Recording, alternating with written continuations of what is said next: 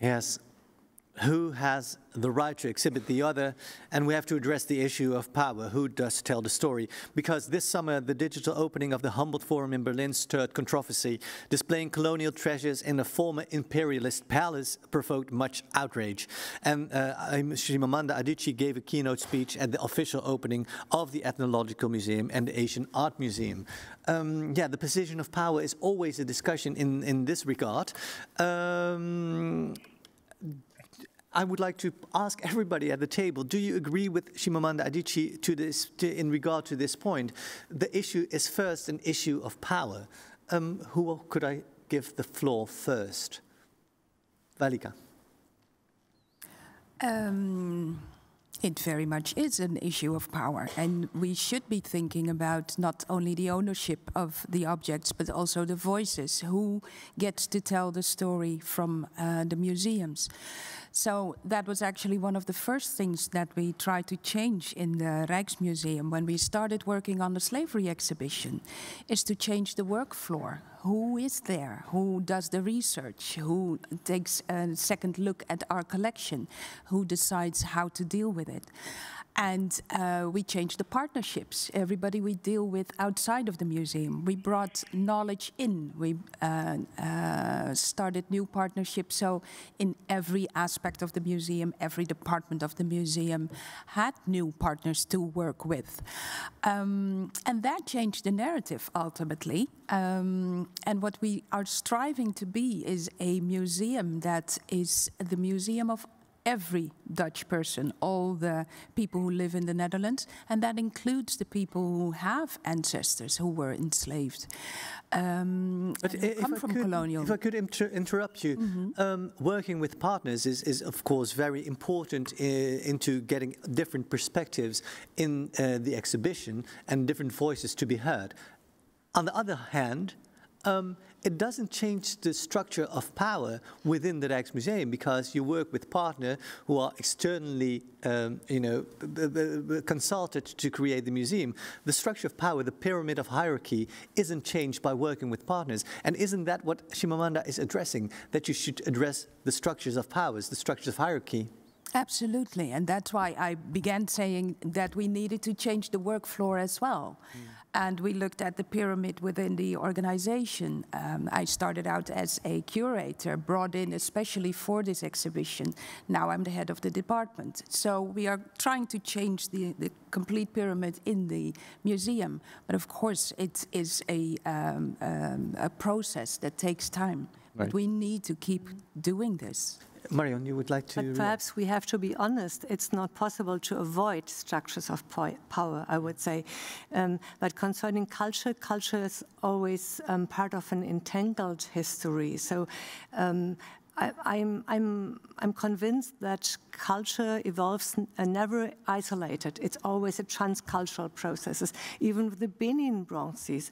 So the kingdom of Benin was very much, there were very many connections with the international other parts of the world in those years. So if culture is a product of something which comes together and is hybrid always, what does it mean? So, but you can't avoid it. When you can't let the artworks always travel. So you have they are speakers. Even if we invite other people to have multiple perspectives on the artworks, we can't avoid it, I would say. Can you? Because it's always putting others. Isn't exhibiting the objects, for example, the Benin bronzes, isn't it always, doesn't it always result in othering, because it's presented as something exotic, it's presented as something ethnographical instead of looking at the origin or only looking at aesthetics? It's always, it's a form of colonization, so to speak. Oh, for sure, that's true, and so it's so important that these processes of restitution will happen, hopefully in Germany next year. But then you choose a place in Nigeria, and is it again a museum? And it's again a place of power. Somebody has to decide. Yeah. How do we attack, Nanette, the position of power or the structures of power that we have? How can we deconstruct? Because decolonization within museums is a main topic, and it happens everywhere. But still, even with decolonizing the museum, structures of power, othering, that's not changed. Giving objects another name, for example, doesn't change the structure of power or exoticism.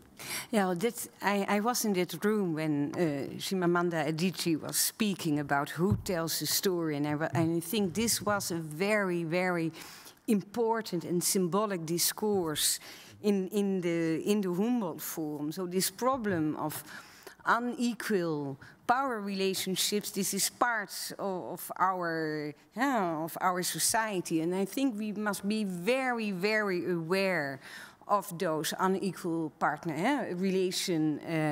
relationships. So I am a little bit afraid that sometimes even the restitution debate is getting recolonized by white people. And how do they do that?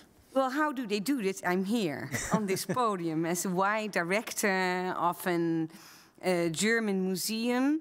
So, and I think that's why I'm very happy that the Musée des civilisations noires de Dakar is here on this podium, even if it is digital. But I think this awareness is very important, that in every step in the debate of restitution, we must be aware of this, because I feel that since 1 year we recolonize it a little bit. We have to be aware who has a seat at the table. We have to be aware whose voices are being heard. And to give power back. And how do you share power or give power back? Who should take a seat at the table? Because even in the continent, in Africa, in the different countries, different opinions arise. If you look at Congo, people say, well, let's clean up our act first in Congo before we can talk about restitution. So there's not only one voice heard. So the diversity of different voices, how do you include them in these debates? Well, one answer when it comes to French museums, for example, is to include communities and most primarily communities issued from the migrants, local communities, and talk to them so as to make the museums theirs. In a way, we should look at migrants, for example, and Afro-Europeans, not as the objects of our work, but as the subjects of our work. And most often, museums, at least in my country, tend to work on their own, in their ivory towers, so to speak, before presenting whatever they have to the public and say, okay, this is an exhibit, please come. And the exhibit might be wonderful, but people are not included into the reflection, into the preparation of the exhibit. So one answer to what you were saying about the structure of power is to open the museum onto society and to have museums speak at the bottom up, so to speak, so as to be the museums of communities, not a museum, standing up there, but at a more approachable level. And does that fit in the sense that, because internationally there's a lot of discussion about the position of museums, and what divides the international museum community is the statement that museums are not neutral places. Museums are places that take a stance and everything is politicized. Not every museum agrees with that. What is your idea? Are museums neutral places or are they politicized? Museums are not neutral places, but they are not either political objects. So we have to think... But what are they? Yes, the opposite of neutrality is not political. The museums create spheres of understanding for other countries or other communities, for example, which are not neutral. There is a perspective, there is a historical discourse which can be found in museums for sure, but there's discourses can also be heterogeneous. You can find different discourses, especially in large museums. It's not within the same institution. You can have different discourses. You can have different discourses. On peut avoir différents discours, bien entendu. We'll return to Hamady in a second, but because I would like to address this question to you, because the Humboldt Forum is not the only German case that was recently in the middle of a storm of controversy, and you're currently meeting a lot of resistance, and when the SKD retitled several objects, and that happened in the Rijksmuseum as well. Some objects were retitled. It did stir a little bit of controversy, but what happened in Germany? Yeah. So last year there was a lot of pressure because some initiatives wanted to tell us that we can't exhibit some works anymore. So the move was Emerald. So and then we discussed with them and we prepared a project to rename, retitle objects with a N word and M word, so mu and Z word. It's Roma and Sinti.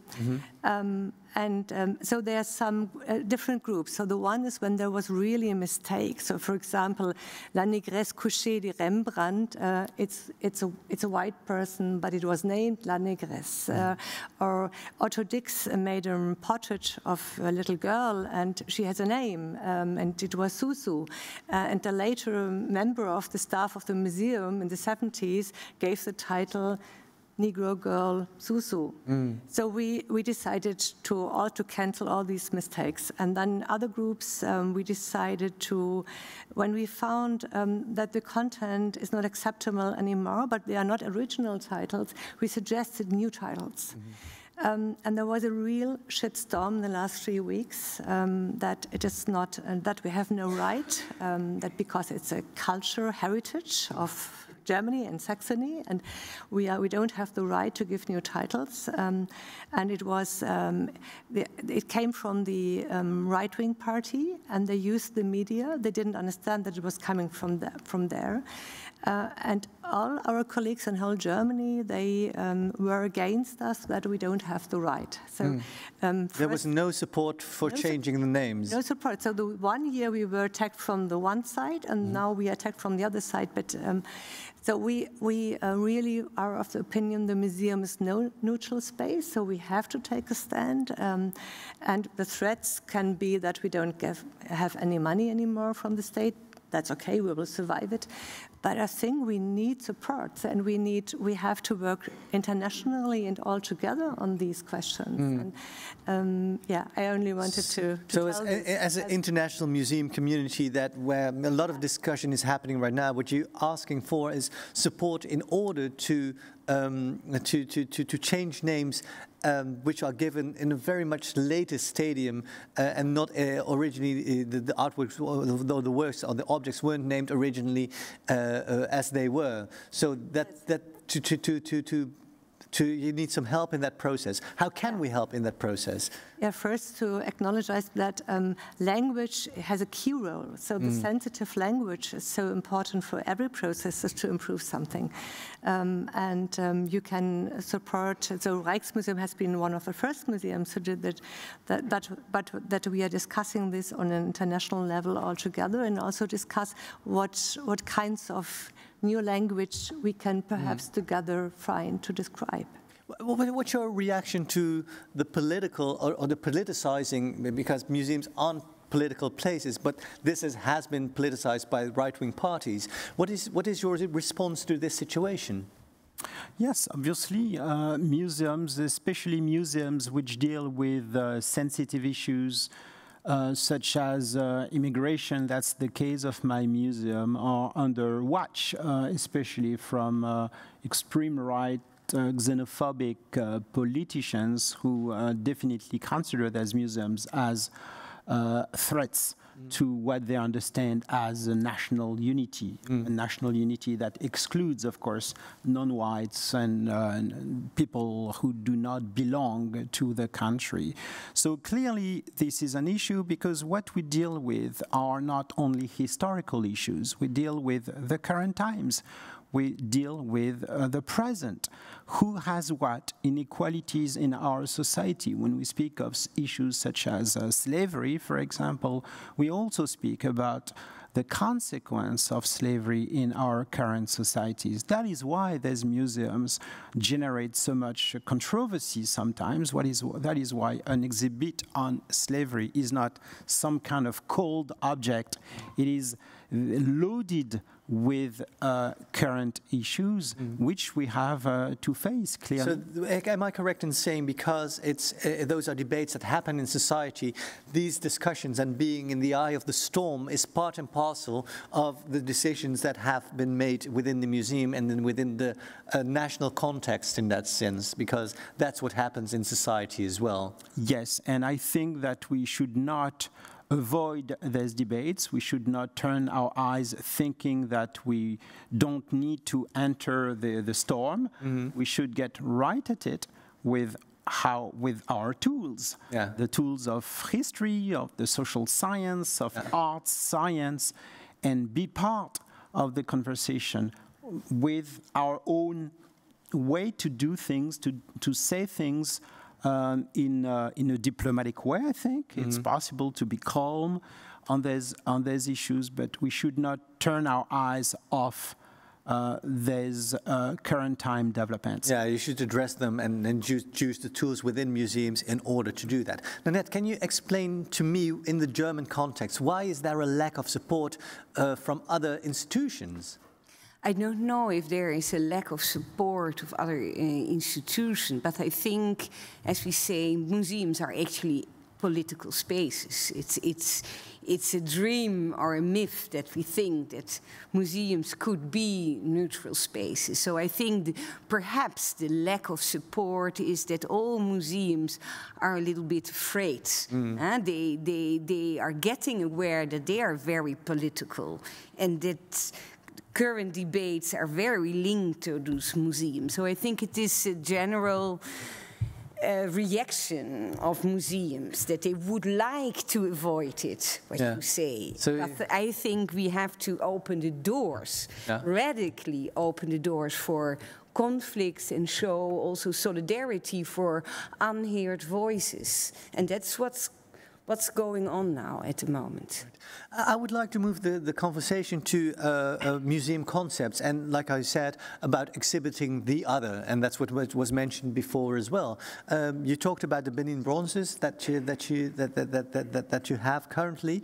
Can you explain in what context the Benin bronzes are being displayed?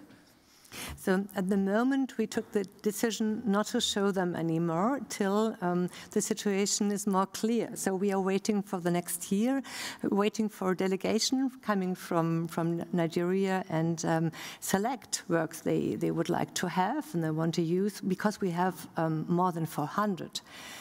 So it's a big group of works. So and then we hope that we can develop together forms of co-curating restitution, of course, but perhaps not every work. So I think they don't want to have every work, so they told us already. So we have to select together and see what stories we can tell in Germany, what we can tell there, how we can internationally work together, because this is these are masterpieces of art history, and we have to create new narrations together. And what do you do in the meantime? Because I do understand the co-creation with other people, with other groups, with other perspectives.